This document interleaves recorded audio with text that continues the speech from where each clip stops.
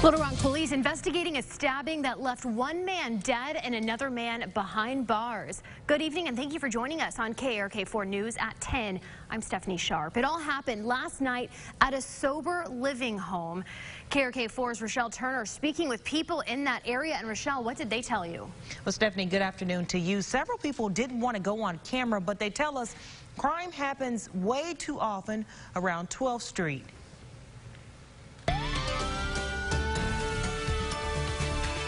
It's a spot that's nestled in the Little Rock community. Master Cuts off 12th Street, right across from 12th Street Station.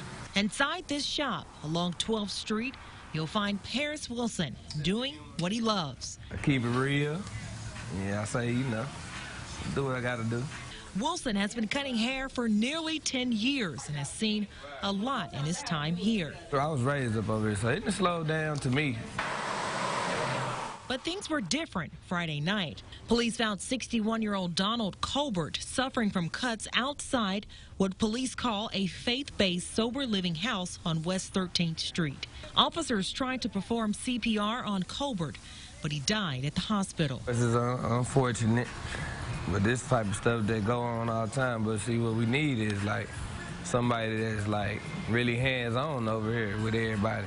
During the investigation, police arrested this man, 64-year-old Thornell Burrell. He's facing murder charges. Ain't nothing ever too serious to really take somebody's life.